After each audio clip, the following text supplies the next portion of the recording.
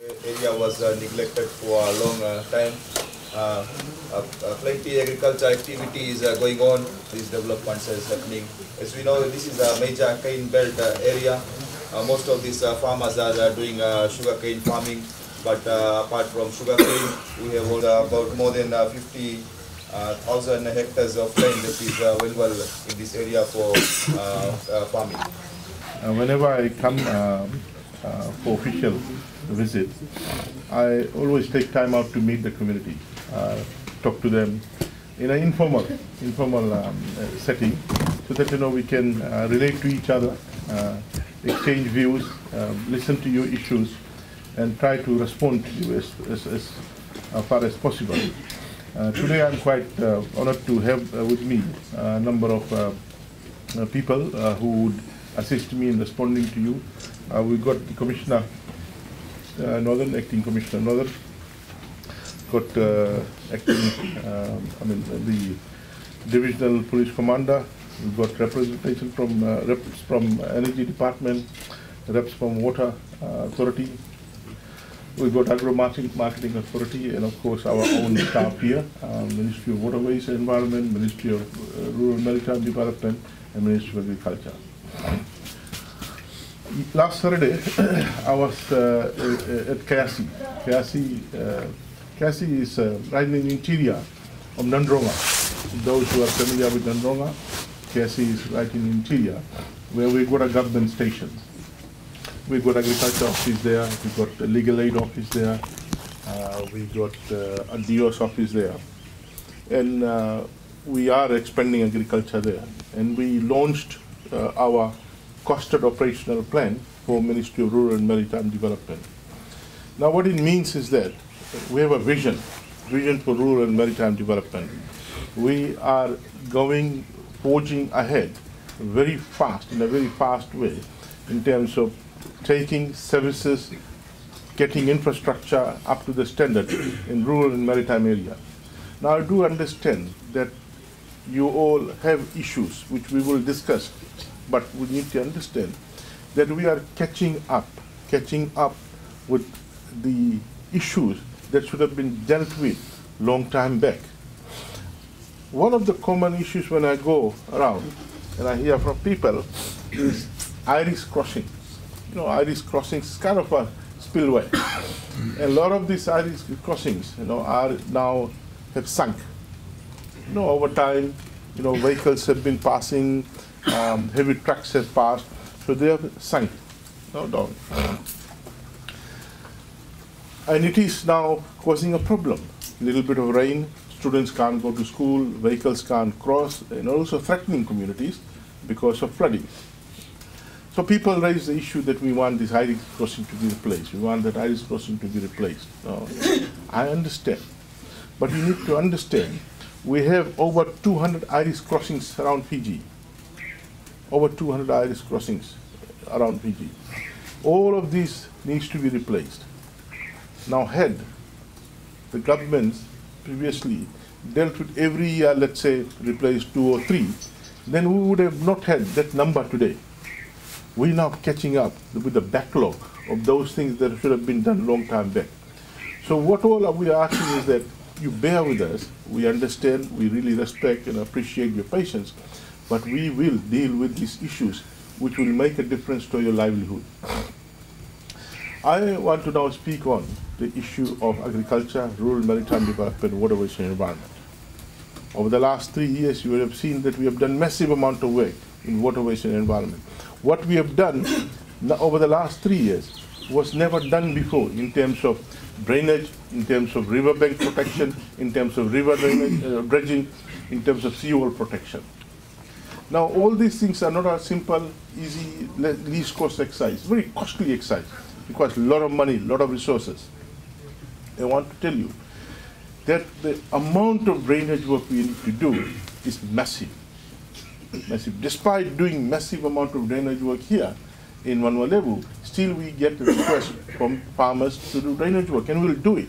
But what I'm saying is that because we were not doing infield drainage before, apart from sugar, we have a major backlog of drainage that needs to be done. Because we were not doing rural residential drainage work, we've got a major backlog of drainage work that needs to be done. Drainage in villages, drainage in communities. We have started to do it at our cost, not at all at your cost. So, and the issue with the river that needs to be cleared up. Almost all the rivers in Fiji, around Fiji, needs to be cleared because of, over the last 20, 30 years, what's happening in the catchment. Up in the catchment, our rivers, our waterways downstream are now clogged up with debris, clogged up with silt material, gravel, sand, silt, soil. It needs to be cleared. Almost all the rivers are clogged up, and because of this, downstream in the floodplains, it is flooding, it is spilling over, and it's threatening communities, threatening infrastructure, threatening villages. We need to protect them. So we need to clear these rivers, waterways. We have started, but its amount is so much that we need to go in partnership. You would have seen about 4 weeks ago, we got a major advertisement out in papers, in the Sun, asking for private sector to come in, clear the waterway, and you can take the silt material, sell it and make your own, generate your own revenue. So because it's an emergency scenario, we need to clear all these waterways. So we are asking people to come forward who have got excavators, who would want to clear up, take the material. So we're doing that. Then we've got riverbank protection, very expensive exercise. A lot of rivers have now the banks are scouring, banks are eroding off, and because of that we are losing good arable land. We need to protect this riverbank. Last year we received $200,000 US from government of Korea to do nature-based solutions to riverbank protection.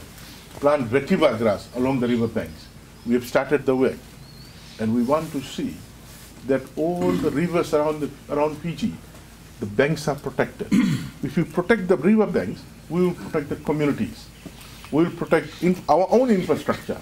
There are schools beside river, and the river is threatening the school.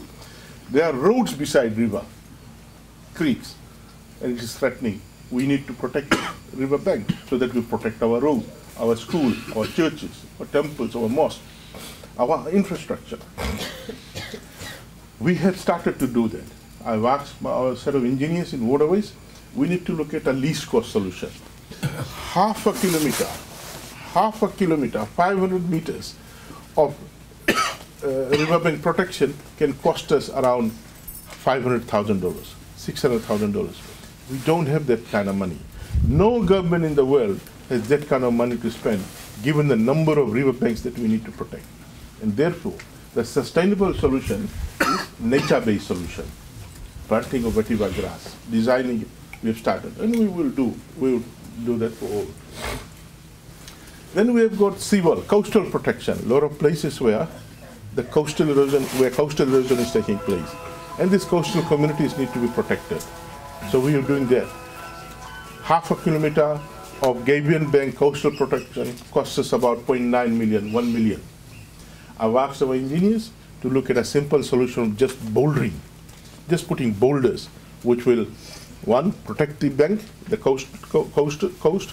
coastal area, which will also minimize the power of the wave, and therefore protect our bank, the coastal area. As we speak, Viro village in Ovalau, our machine, our engineers are doing that, so we don't have to give it out to contractors. So we're looking at these kind of least cost solution to protecting our rural communities, our villages from coastal erosion.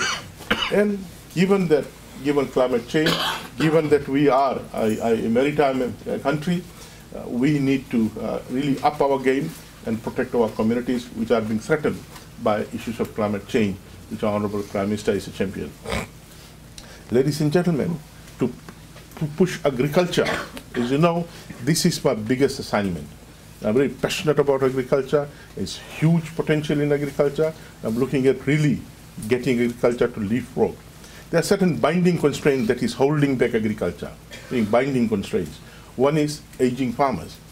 A lot of farmers now here, sitting here, have done extremely well when they were young, but they're aging out. How long? How long?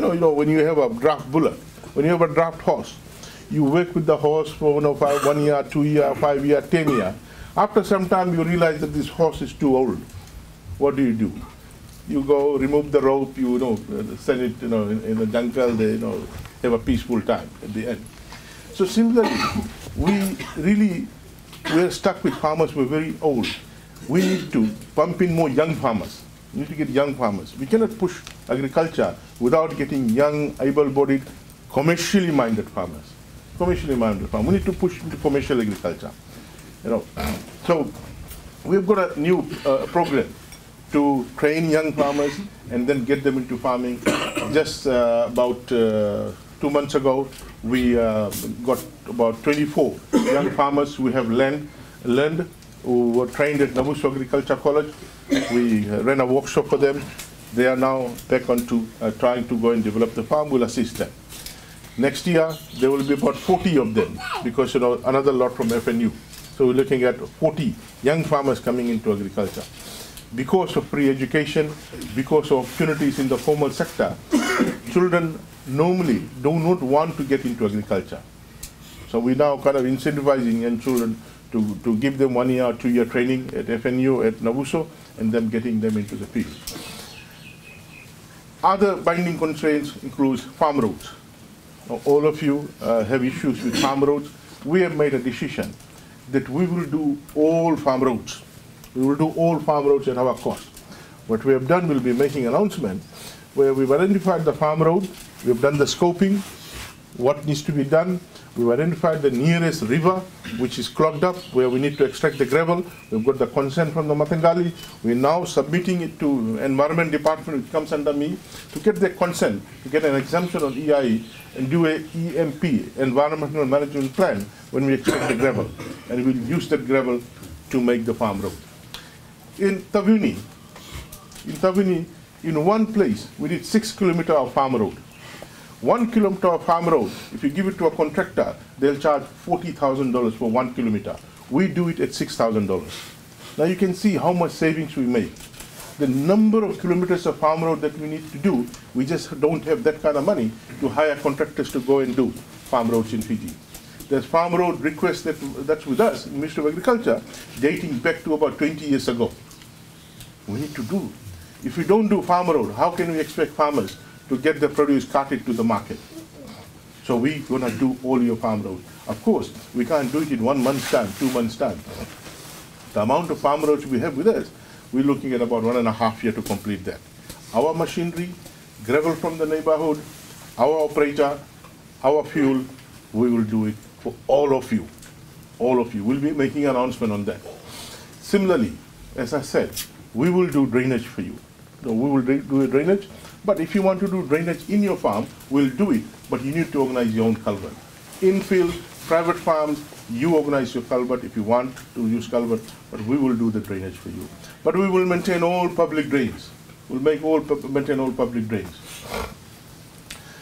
We understand to go into big time, large scale farming, we need mechanization. We are introducing mechanization. As we speak, last night, I got a deal from China. They're going to give us some machinery, including a rig to do borehole, dig well. So whoever wants to do borehole, we will dig it for you. But then you will have to get your own piping and machinery and pump and all those. So we will do it for you free, once the pump comes in. So you can have a water source at your own place. Now, we have now decided to outsource plowing of land. All along, for non-sugar, for sugar you're getting a grant, you deal with that. For non-sugar, we've been using our own tractor. But because of that, there's huge demand, and because of that, there's delays. 1 week, 1 month, because there's massive demand. So we have now decided, from last 2 weeks ago, we will outsource. So, which means if someone wants to plant cassava there, and we don't have tractor here, we will hire a tractor, which we have already got quotation, from the village to do your plowing. Within 14 days, you pay $20 an hour, within 14 days you'll get the tractor to do your plowing, so that we bring new land under production. In Wanikoro, at the moment, how many tractors, private sector tractors are operating now? 7. 7 tractors. How many acres we have to plow? 210 hectares. 210 hectares. Our own 1 tractor will not be able to plow, it will be next year. Another 6 months it will take. So we've got seven tractors, 210 acres, we're paying them. Farmers are paying $20, the difference we pay. So that we can quickly plow it, you can get on your business in terms of cultivating and looking after the crop. Then we say that you have an issue, you have a concern. And any farmer would have this concern that I'm having cassava or dalo or rice, but who will buy? I want to tell you that we will buy. We will buy the crop. We will buy your crop as long as you grow the crop that we have on our list. We will buy all your rice, all your rice, Fiji rice. And we have now decided that we will buy wet rice. I understand you grow rice, and then when you harvest it, you might not be able to dry it because the condition is weather is not good. You've got ducks and chickens around. So we will buy wet rice, but at a lower price, not $800, $700. We will buy it. The miller will have a dryer who will dry it and then get the paddy out. So you don't have to worry about that. We will buy. We will buy all your cassava. We've got Agro Marketing Authority rep here. Where is he? There you go. We're working now. It's our own institution, paid by government.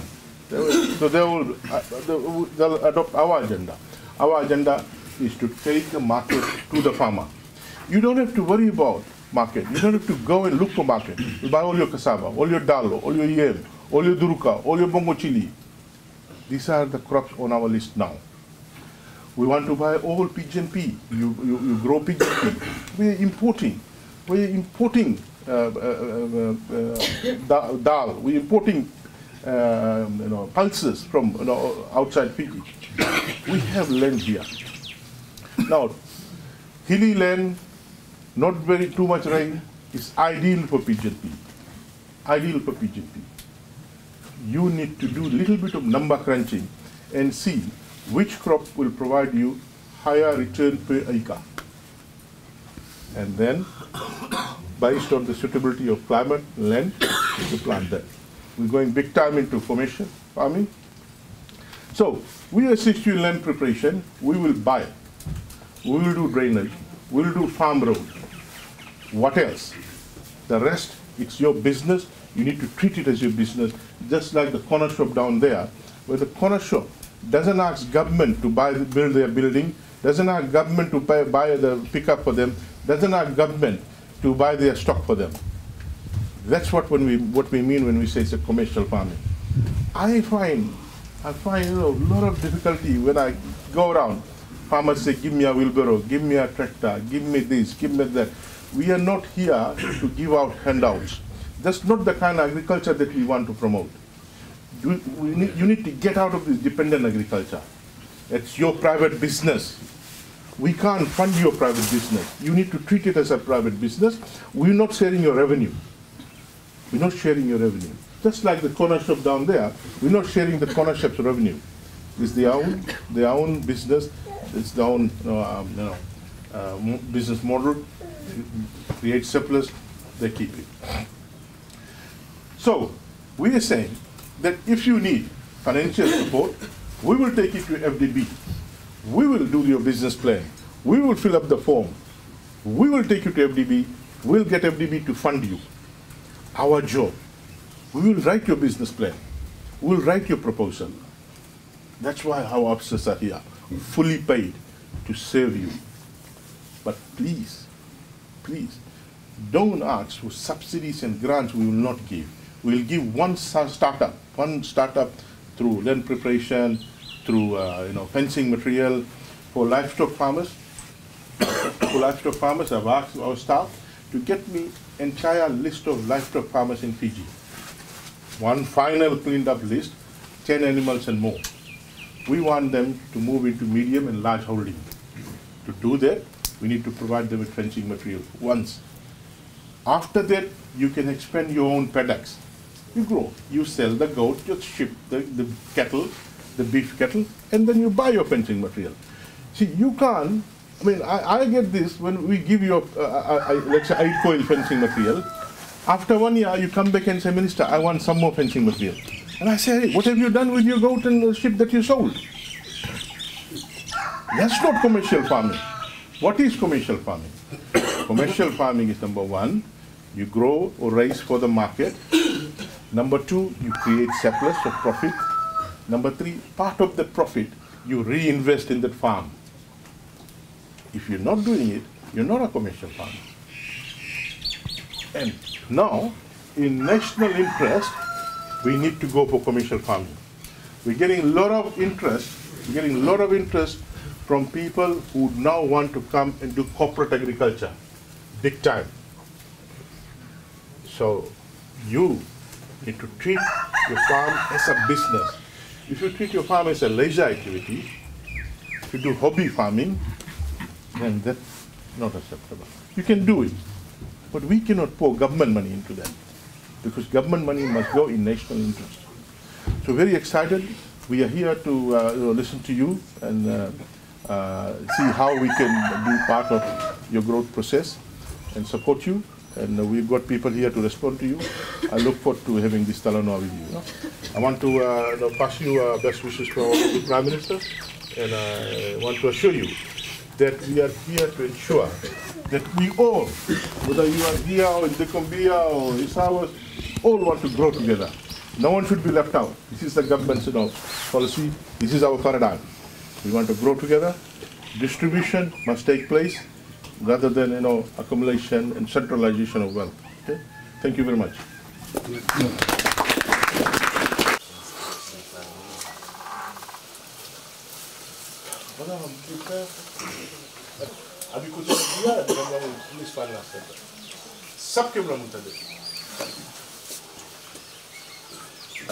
Livestock section in the northern division. And also we have Minister of Waterways, Technical Officer. Said from the forum that prior to Minister of Waterways,